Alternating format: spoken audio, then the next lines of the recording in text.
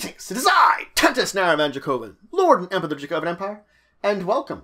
It is time to continue my discussion on the lands, legends, planes, and planeswalkers of Magic the Gathering, where I go over each of these elements of the lore of Magic the Gathering, the various world settings, details about them, history, information about these pieces that help build the entire world in a picture for you that's made through these various cards in Magic the Gathering. So today for you I have another planeswalker, Garruk Wildspeaker. So Garruk Wildspeaker is in fact a human planeswalker who was previously, at least to begin with, aligned with green mana, though in more recent times black mana has been seeping into him.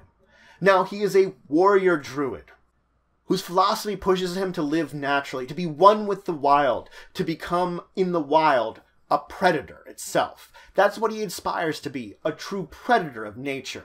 Now he's gruff and impatient, and he hates civilization. He prefers to live in the wild. The civilized world and talking to people are things that he just could deal without. In fact, when he thinks of people, he automatically assumes that when they see him, they see a monster. He assumes that's what they see when they see him. Now, when he defeats a powerful prey, he in fact connects with part of that prey in order to prove that he's defeated and to gain some of its strength. Garruk himself is a statuesque man of 8 foot 2 inches and 480 pounds. He is a giant of a man. Now, Garruk's story, though, starts off when he is a young boy. He lived with his father, a task mage named Nathan, on a small farm, and the two of them grew up perfectly fine. When Garruk became 10, though, his father taught him his first spell, hoping him that maybe perhaps he would want to become a task mage too. But this was not the joyous day it should be. This ended up being a dark and twisted day. A sheriff of the local area came under the orders of a lord to take Garruk away to join his army. He was recruiting young boys into his army. His father helped Garruk to escape into the wilds, to run away, and was of course arrested in the meantime. He told Garruk to run and hide there until he would tell him it was safe. And so he did. Garruk avoided the guards and kept communication with his father through an artifact he'd been given. His father, who was now trapped and jailed. His father would continue to tell him of the evils of man and that around him. Nature. That he should trust it, listen to what it says to him, listen to the lessons it has to teach him. Of course, time is a cruel mistress, and so is imprisonment. Garruk's father dies. After 7 years in the wild, Garruk had now tamed a great number of beasts, had created a small entourage, and gained much more power. But now, his father was dead, and he seethed for revenge. So he returned home to the village that his farm had been around, and there he had some of his beasts rampage across it. He used this to attract the attention of the sheriff.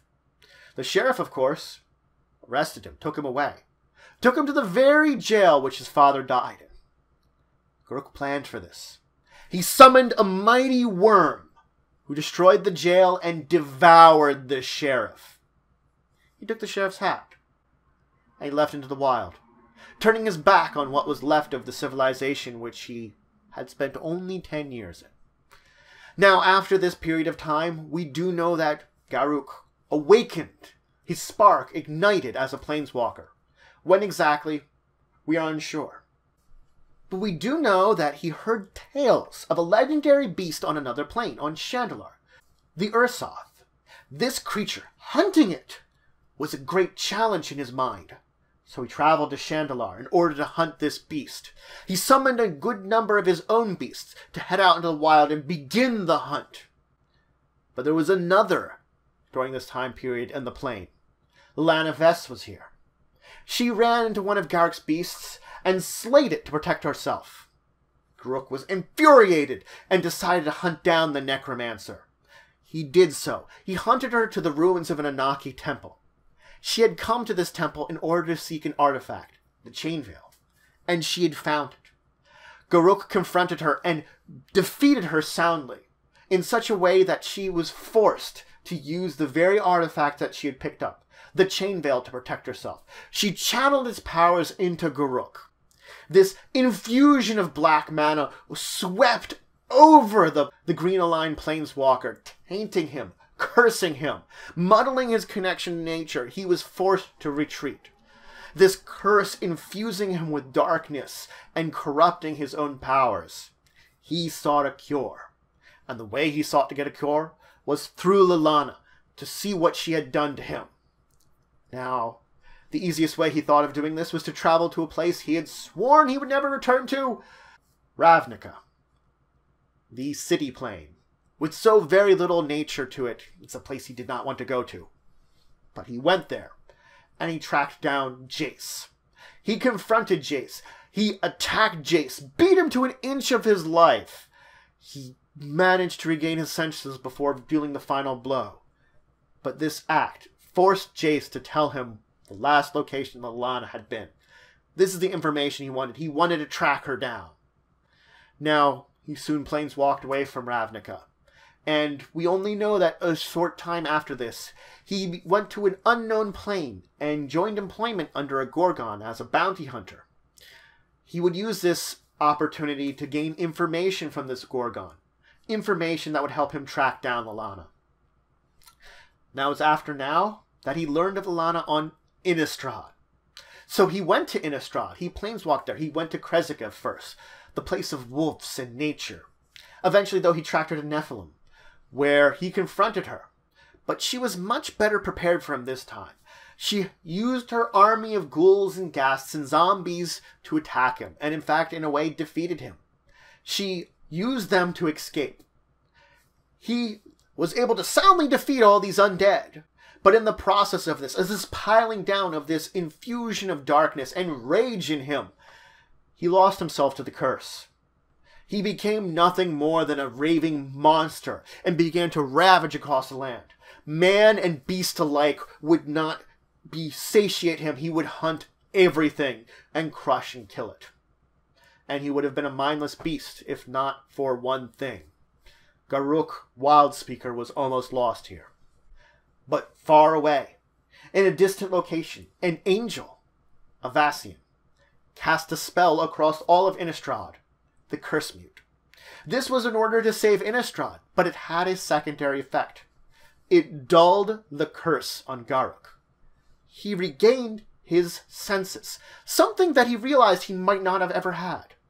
He was left with this situation: track down, confront Liliana, or to find out what had caused this miracle in himself.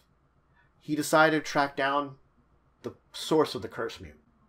In his travels, though, he came across a small village where he took refuge in a house of a murdered woman.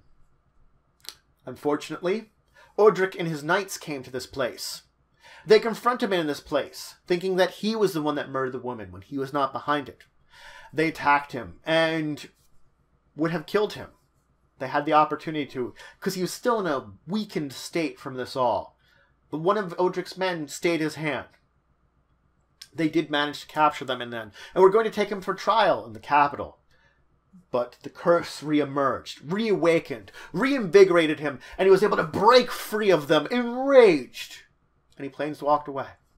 As he left Innistrad, the curse dulled him, dulled his connection to nature, dulled his mind in a way. He had been a predator before, but he also had this rage and anger and hatred of Liliana. It evolved. Now all planeswalkers were his enemy. They were all his prey. He would kill them, the ultimate prey for him. So now, he was very little of a predator left. He was now more murderer. And each time he would take a life, each time he would murder someone, just a little bit more of his humanity would eke away, would disintegrate. Eventually, though, he was confronted by a planeswalker from Innistrad, Vronos. Vronos hoped to capture him and take him back and perhaps help and cure him. But Garruk wouldn't hear anything of it. Garruk slayed Vronos, took his mask as a souvenir. It was soon after there, though, that his transformation into what he was becoming was almost complete. He traveled to Chandalar, the location all began. If his transformation would finish, Chandalar would be destroyed. It's unsure if this is exactly Jace, but it is said that Jace did this next part. Though someone else could have, the stories of it are spotty. Regardless, a Hedron, an artifact of Zendikar, was used. It was used to seal away some of the curse, to stop Garruk's final transformation into a demon. Garruk, in a way, was saved. And after this, though, there was a confrontation that we know about between Jace and Garruk. Jace tried to deceive Garruk, thinking he was Alana. But Garruk saw through it completely and utterly right away. Garruk went to him and told him he didn't want any kind of help anymore. He didn't want a cure. Garruk liked what he had become. He had himself again, in a way. He had been helped. But he liked this new creature. He would not hear it anymore. And he warned Jace that if they would meet next time, it would not be under friendly circumstances. And he showed his great power. And Jace left. But this was all but posturing. Garruk was very weak after everything that had happened once again. A planeswalker that worked for Vornos came, hoping to capture him and bring him back. But Garruk was smart. He pointed out the mask. The thing that he had taken from Vornos, and this planeswalker he called Icy tried to run, but wasn't fast enough. A sweep of the axe, and Icy was a foot shorter. Garruk then just took his leave and planeswalked to some unknown location. Where? We don't know. We haven't seen him since. He's still out there. Now, Garruk Wildspeaker has been depicted in 5 cards. 3 green cards.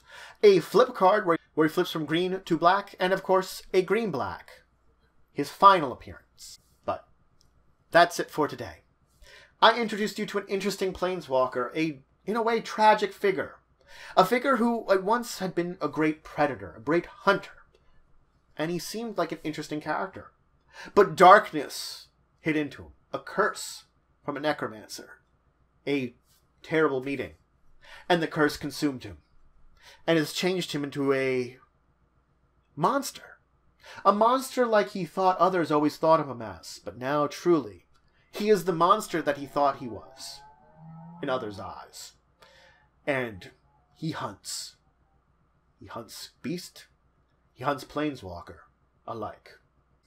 Well, I hope you're having a great day. If you have any stories about any kind of lore from Magic the Gathering that you really enjoy, mention what you really love and what you might want to hear about in the future in the comments below. But regardless, until the next time, I bid you farewell.